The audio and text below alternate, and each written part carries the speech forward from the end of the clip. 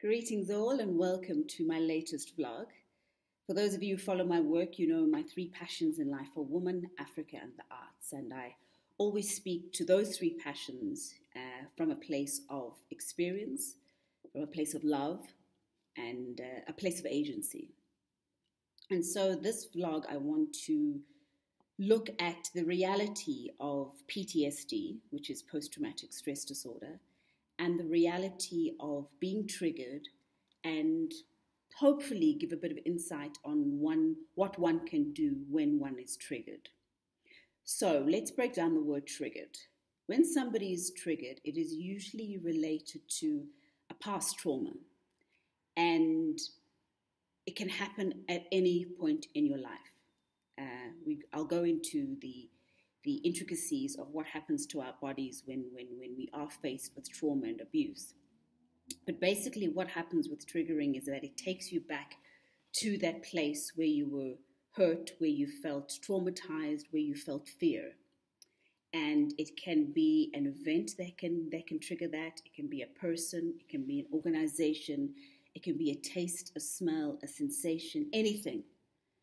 Anything that your body remembers when you went through that trauma, that event is then relived in a present time. And why I wanted to focus on this and why I speak so candidly about my experiences is that for too long, society have told us that we need to be quiet. For too long, abuse and what happens to people is seen as a taboo and often blame the person who's being abused. And so this is why I talk about it, because I know that some of the reactions and some of the things that I go through, many times, many people feel the same, if not even worse. So why I needed to focus on this was that last week, Saturday, I won't get into the intricacies, but I was in a situation where I suddenly was triggered by a past event that involved organization, that involved other people. And being a survivor, you often go into warrior, or I call it the commando mode, where you think, okay, well, I can get through this, I can deal with it, and I will deal with my trauma and my healing later. But often the body tells you, actually, no, this time you're not going to deal with it, and you break down in different ways. For me, sweating, I started crying, I had heart palpitations, and the feeling of anger and hurt and a whole lot of things came back, which were triggered from the initial trauma that had happened. And the unfortunate thing about when we go faced with trauma, not all of us have the privilege of just taking time out and taking a couple of months to rest and do what we need to do to process the pain. And so life goes on. And with me, life went on. So Tuesday, I had to get up, get to work. I had a couple of speaking engagements. And one of the questions that came after I gave my talk, and it was a talk on abuse and how I overcame and how I'm still overcoming certain instances that had happened in my life. One of the questions that came through were, how do you deal with the pain? And how do you make it go away? And that was such an important question, is that because when trauma is inflicted on us, the first thing we want to do is, okay, let's just make it go away and life will go back to normal. Unfortunately, life doesn't go back to normal. However, the healing through counseling, through support and so forth, helps you to adapt to that pain and be able to help you cope with the pain that is now inflicted upon you. So we never go back to normal, but the counseling and the therapy and the healing are coping mechanisms. So when you do go through certain processes, you know how to adapt them to a certain life. And, you know, we're all different. We're all different emotional creatures. So some people react differently to different instances. So moving on to today's topic and looking at post-traumatic stress disorder and why it happens and how it can affect your body in so many different ways, through depression, through suicide thoughts. There's the physiological aspect of people suffering from illnesses such as fibromyalgia, sleeping disorders, you have flashbacks, sweats, loss of breath, heart palpitations, anxiety attacks. And you must understand when trauma happens to our body, it happens on two different levels. So it happens on a physiological level, and it also happens on a neurological level. So when our body is then faced with this fear, we react in three different ways. And it's pushed through either the sympathetic nerve system or the parasympathetic nerve system. So the sympathetic nerve system is triggered when our body either wants to react to a scenario or react to pain through fighting or flighting, which is running away. In the parasympathetic nerve system, that is when our metabolic rate is reduced, our heart rate is reduced, we slow down, and in some cases, people freeze. So an example of this, and a lot of the naysayers or the protectors of perpetrators always ask the question, well, if he was violating you or she was violating you or raping you or sexually abusing you and you didn't scream, was it rape? And the answer to that is that, of course, it is still rape, because you and all of us do not have control on how our body reacts to situations when we're facing fear or if we're in a lot of pain and a lot of hurt. And that is why, depending on what our reactions are, and we can have different reactions to the same level of abuse, but our healing process in each one is very, very, very different. And that is when post-traumatic stress then comes into play, because we're triggered by past events, or we also haven't processed the pain that is associated with that abuse or associated with those events.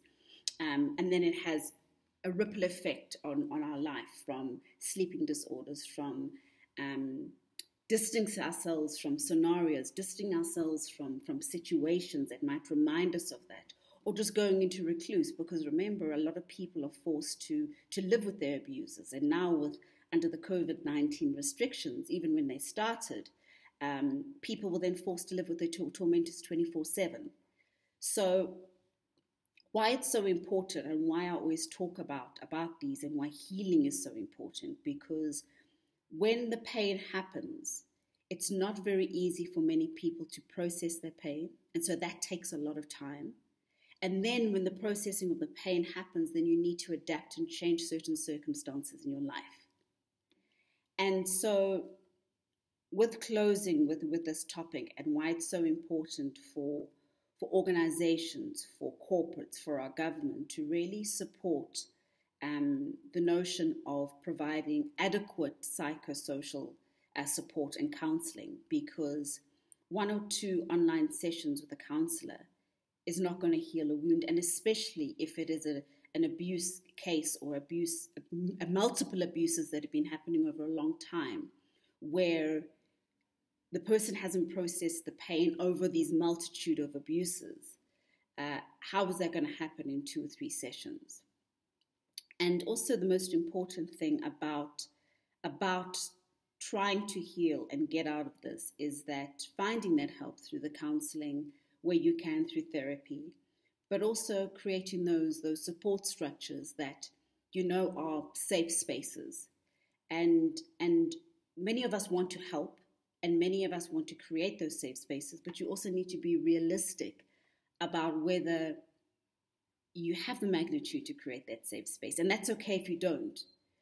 But understand that triggering and the stress and the post-traumatic stress disorder can come at any place.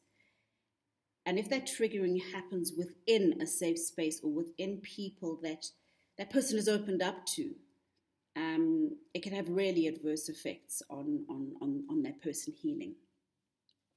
And so another question that came to me this weekend, and this was through another session that I had, and somebody said to me, in my biography, Reclaiming the Soil, I speak about past abuse cases, and the second one that I spoke about, I dealt with it very differently. And the person that asked the question wanted me to go into why and how I dealt with that differently. And so the first time I was abused was a boyfriend when I was at university. And because we didn't speak about it back then, it was 1994, there was still a huge taboo hanging over. I mean, the taboo is still here, but it was a lot worse back then. And so when it happened, we were just told, deal with it, you'll get through it, forget about it, and move on. Not realizing that if you haven't processed this pain, it manifests and comes up in other areas of your life. And so fast forward almost 20 years later, there was an incident that happened in another country where my nose was broken. And obviously it was traumatic because it was a fight that had broken out between people. And granted, the person wasn't meant to hit me, but he was meant to hit somebody else. So the force was behind his fist. And what had ensued afterwards, there was a lot of victim blaming. I was blamed for a lot. A lot of intimidation. Fortunately, because of my activism career, which started in 2003, where I did my training through a women's organization, and I did my training on counseling and myths and misconceptions around abuse, I was equipped for that. But at the same time, because I was in pain and fragile, the process and understanding it was a lot more real. And so how I chose to deal with that was that I chose to deal with each and every emotion that came my way. And when we are faced with trauma, and trauma is rather inflicted on us, we go through a multitude of emotions, from pain, from fear, from anger, from frustration, to gratitude, to laughter, to happiness.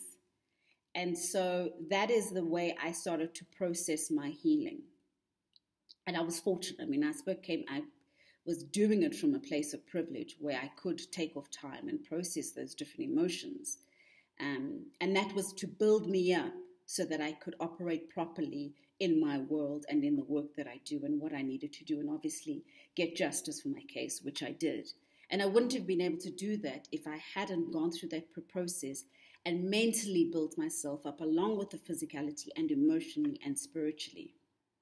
And so why it's so important for the psychosocial support and the counseling, so that when the PTS does happen, we can handle it and we know how to tackle it. But more importantly is that when the trauma happens to our body, we prevent the larger type or the worst type of PTS that could happen at a later stage.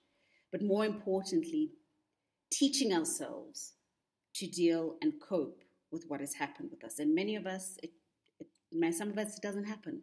Some of us, it takes a long time. Some of us go through a lot of denial. And we block out. Trauma has the ability to block out certain things from your mind. It blocks out your voice and your ability to speak out. And so if you do know somebody that's going through it, if it's happening to you or if it is you, be gentle on you. Find your mechanisms that will help you cope. Find your ways of healing.